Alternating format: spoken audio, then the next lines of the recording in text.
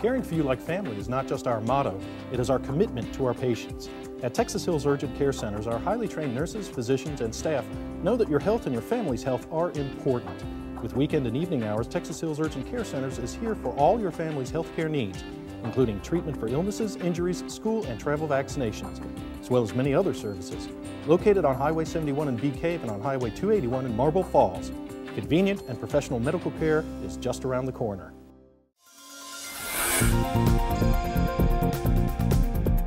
The City of Horseshoe Bay has declared war on cedar trees on undeveloped property. City leaders are targeting this species due to the danger it poses as a fuel for wildfires and its drain on water.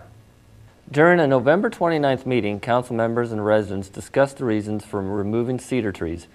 Councilman Jeff Robinson said that some individual cedar trees would be granted a reprieve due to their size and other characteristics, but some residents still weren't happy. But I'm like him, I've never met a tree I didn't know.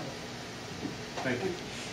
The plan targets trees on undeveloped property, and while the city will foot the bill, officials said they'll only cut trees with the property owner's permission. The city already has a lot clearing ordinance on the books, which will now include the cedar trees. City leaders believe the cedar chopping will cost only $30,000 to $50,000 annually over the next 3 to 5 years. While there were some residents upset with the idea, Mayor Bob Lambert said it really comes down to a matter of public safety in regards to fire danger. With your Tribune News Break, I'm Daniel Clifton.